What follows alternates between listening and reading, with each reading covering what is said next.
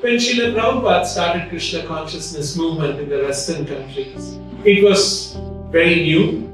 In the 1960s, there was a situation in American society called a counterculture movement. The American culture was work hard, go to a good school, go to a good university, get a good degree, work in a good company, have a good family, typically like every modern society would recommend, and then have good life. But then the young people in America started seeing their own father and mother having good jobs, having a good house, having a good car, but fighting. So the younger generation had become disillusioned. They have no home, right? Unlike in our country, where we all know we have a home, and our father and mother are there in the home. So it was not like that, it was a broken family. And the whole of America was like that.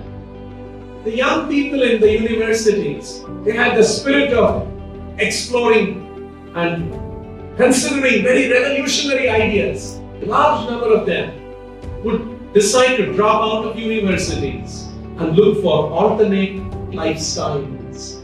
There were many pop singers who composed songs about all these kind of things happening, and these songs became popular all over America. So at that time, a new chemical was discovered called LSD. At that time, it was a chemical, it was not a drug, it was not banned. And people would take this LSD in the form of some pill or something, and they would get some kind of a very nice experience. Later on, it was figured out that it is a drug, it's addictive, and it was banned. So LSD was discovered by a scientist in an American university. And he himself started taking that. And he was also advocating that. They were all very ignorant. And at that time, some information about Buddhism and such things came about. From eastern part of the world, they were not guided properly. It was in this kind of a society, Srila Prabhupada went and he started having kirtans. He would chant the Hare Krishna mantra over and over again. And these young boys and girls, many of them had musical instincts, and they would bring their own instruments, and Prabhupada encouraged. And this kirtan would go on for 1 hour, 1.5 hours. And Prabhupada very deeply meditated. Once in a day, he would look up, open his eyes and look around, and again close. There were many young people who became devotees. They would recall.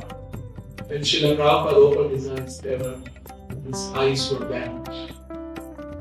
Once again, he would close Krishna.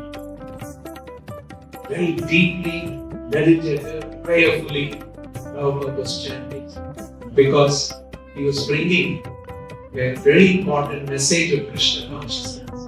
Then Prabhupada would bring the kirtan to a close. And all of them, wow, what an experience it was. So it was a very mystical experience. Few minutes he would speak, because they're not in a position to unabsorb a very heavy philosophy. So like this, it would go on. Then one day, Srila Prabhupada announced to those young people who were coming regularly, now let us go to the park and chant in public. Oh, they said, no, something new for us.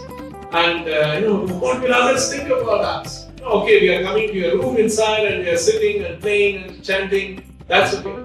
But then, no, Swamiji. They used to call him Swamiji at that time. So I said, no, that's not matter. Come, let's. So one day was fixed and they all started. And then Prabhupada was walking, very confident. Prabhupada was his head up. And many others, some of them were following, running behind him, carrying drums, like a caravan, walking through the streets and went to the park. And they settled down in the afternoon and started chanting. So this is how Krishna Consciousness movement started off.